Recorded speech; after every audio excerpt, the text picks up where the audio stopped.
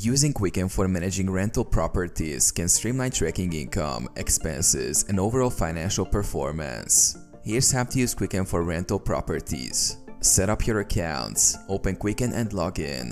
Navigate to rental property from the main menu. Add rental properties. Click on property and debt and then rental property to add each of your rental properties. Provide details like the property name, address, and type.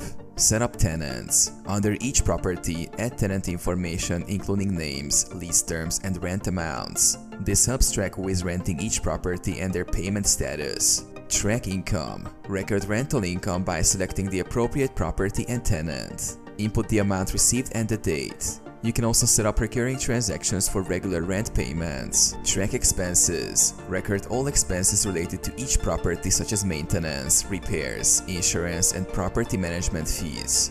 Categorize these expenses for detailed reporting. Monitor cash flow.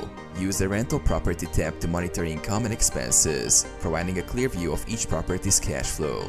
Quicken generates reports to show profitability and expense breakdowns. Generate reports. Utilize Quicken's reporting tools to create detailed financial reports, such as profit and loss statements, rent roll reports, and expense reports. These help in analyzing the performance of your rental properties. Tax preparation. Track expenses and income accurately for tax purposes. Quicken helps categorize expenses according to IRS tax forms, making tax time easier.